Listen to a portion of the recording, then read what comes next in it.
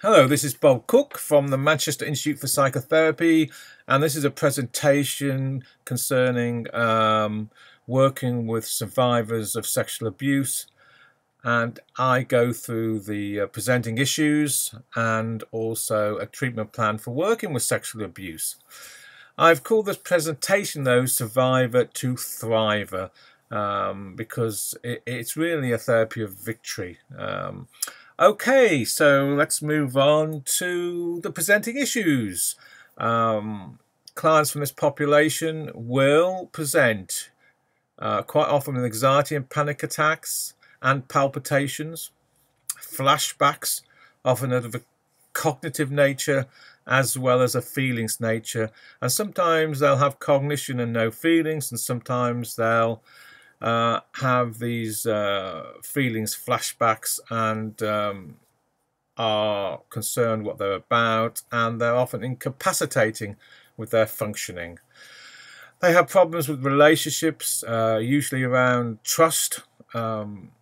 They come usually with sexual problems, and the sexual problems trigger off the flashbacks and the memories, and with that comes splitting and dissociation, cutting off from their bodies, from their self, from their feelings, from their thinking, and of course usually poor self-image, because this is such an early invasion.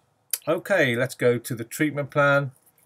So the first stage is establishing a trusting alliance, which actually may go on through most of the psychotherapy, as don't trust is such a big injunction here. Secondly, once they've got to a stage where they can trust you more, they'll go into making connections with their past, and often this is about retrieval of memory work, either at a cognitive feeling level. Third stage, which often goes with the connections with the past and the retrieval of memory work, will be what I call, anyway, the emergency phase. And this phase is usually characterized by the emergency of feelings. So they get flooded with feelings at this stage. So this is a stage when therapists need to be more accessible for them. What I mean by that is to be arranging phone contact, or maybe going to twice or even 3 times a week in terms of therapy sessions. So this emergency phase will carry on for a while as they deal with the feelings they've suppressed, and they need to be able to integrate their feelings and their thinking.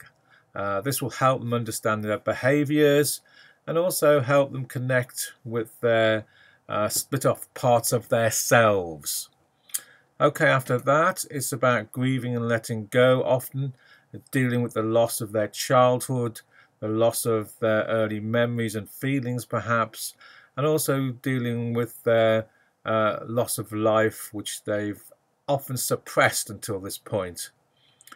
After that comes the redecision process, where they can start making new redecisions and new healthy decisions in their life today, and then looking at new integration of putting these feelings into practice, these decisions into practice, these new ways of being, and then finally saying, well, dealing with hellos really from the endings.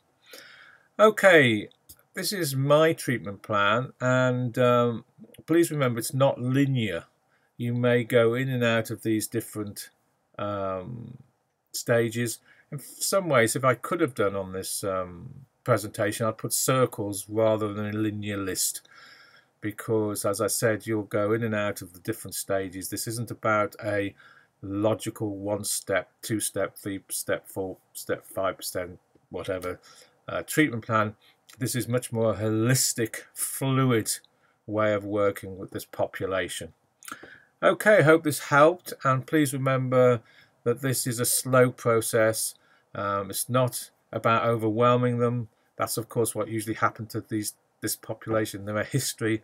This is about going slowly.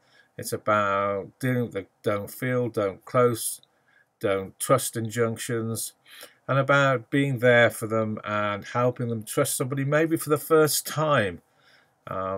It's very rewarding work, and that's why I call this presentation From Survivors to Thrivers, because part of the process is helping them celebrate their victories and taking ownership of their new feelings, their integration of their split off parts of themselves, and helping them move through so they're finding a new way of living with people today and how to be in relationships in a healthy way, perhaps for the first time.